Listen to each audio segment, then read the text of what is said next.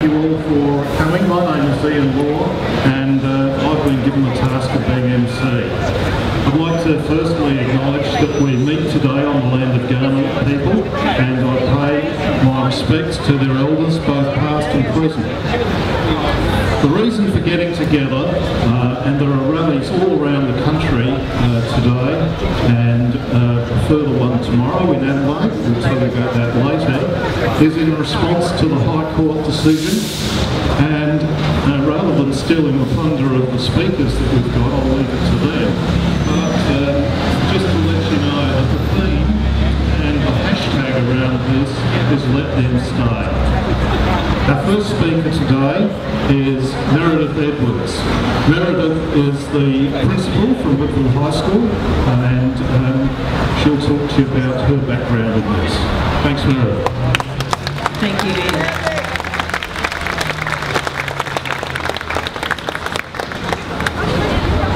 I've been a teacher for over 35 years, hence the glasses, and a secondary school principal for 12 years. As a teacher, my moral and social purpose is to make the lives of all young people better, to look after their education but also their well-being. When I signed up as a principal, it says on the role statement that the principal plays a vital role in delivering the education department's goals, the child being at the centre of everything we do. It also says that a principal leadership is critical to school ethos and culture.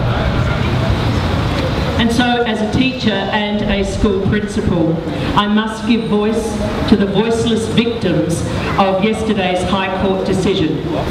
The children and their families who have experienced the nightmare of life on Nauru and are now experiencing the fear of being sent back to Nauru.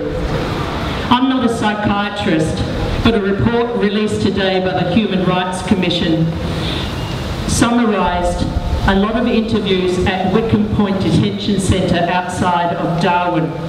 They interviewed young detainees, both who had only experienced detention in Australia and those who had come from Nauru. What they found was that offshore detention was many times more damaging to the mental health of young people than even detention in Australia. And of course many times more damaging than those young people who have the relative freedom of community detention and living on bridging visas and attending our schools. I've had the privilege of working with young people in my school who've experienced both closed detention at places like Christmas Island and Wickham Point, and who have also delighted in the freedom of community detention, and they loved attending at school. They've described, though, the mental anguish that they felt in closed detention when they suffered from a published government policy of offering no hope. No hope of a life in Australia, no hope of a university education, and no hope of becoming contributing members of our community.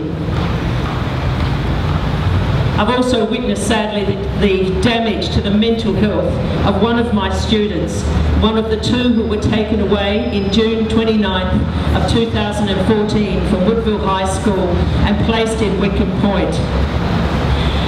He contacted me weekly from Wickham Point, and I could hear the despair in his voice. He gradually withdrew emotionally and was reluctant to come out of his room to take phone calls. Trung was a beautiful, and is still, wherever you are, Trung, a lovely young man. He deserved better than this, and this afternoon I'm his voice as well as those who are living in fear.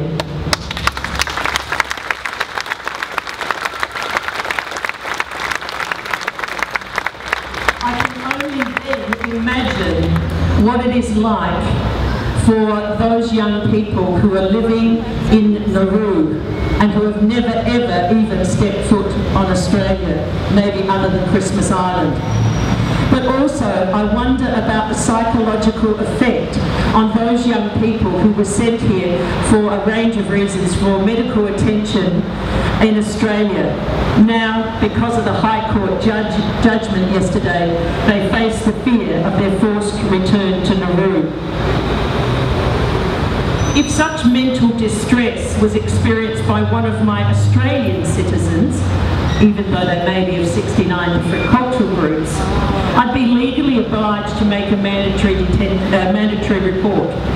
If one of my Australian students shared with me that they were at risk of emotional or physical abuse at home or on the way, I must protect them and work with my counsellors to make sure they have a place of safe shelter and support. So how then can I stand by as a school principal and not call out the injustice of children and their families being returned to Nauru?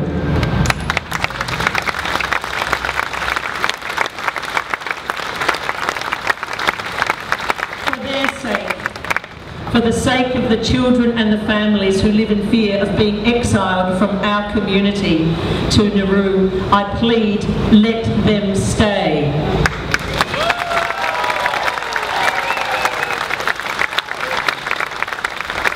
For the sake of our own young Australians who we want to grow up into responsible local and global citizens who make a stand for what they believe in, the Cassidys, who is behind here, who was a part of the Bring Back the Woodville, the Alexes and the Stephens, on their behalf and all young Australians, I say, let them stay.